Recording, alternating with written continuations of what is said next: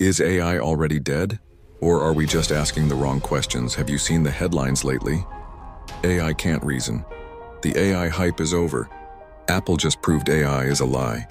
It all started with a single research paper. Apple, yes, that Apple, just released a study that threw the internet into a frenzy. People are saying it's the nail in AI's coffin. But slow down for a second. Let's take a breath and ask, what's really going on here? Because the truth? It's not nearly as simple nor as cynical as the headlines make it sound. Apple's paper didn't say AI is useless. It didn't say AI can't reason at all. What it did say was far more nuanced and way more important. Let me explain. Imagine you're taking an exam, but this time, you don't get a calculator. You don't get a pen. No paper, no tools. You have to solve a complex logic puzzle using nothing but your brain. Now imagine the puzzle is called the Tower of Hanoi. You've got 3 pegs and 8 to 20 differently sized discs. You have to move them according to strict rules. Never place a bigger disc on top of a smaller one. Sounds simple? Now try doing it in your head. No aids, no trial and error.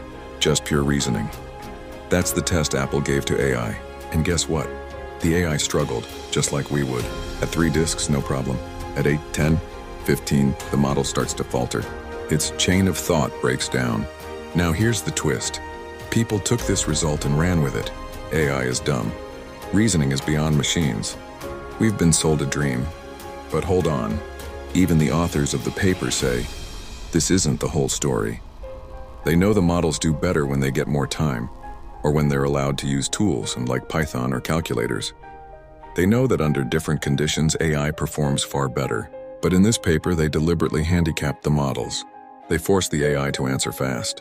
With minimal resources, no retrieve, no external help, a kind of intellectual cage match. So what did we really learn from all this?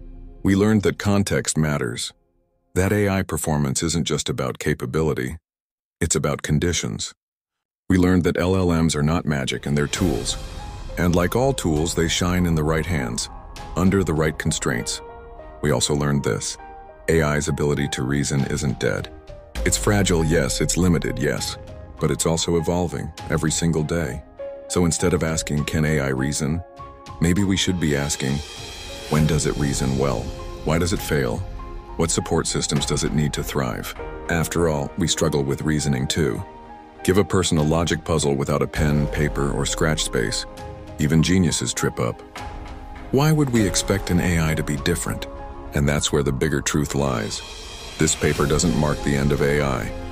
It marks the beginning of a deeper conversation about how we define intelligence, how we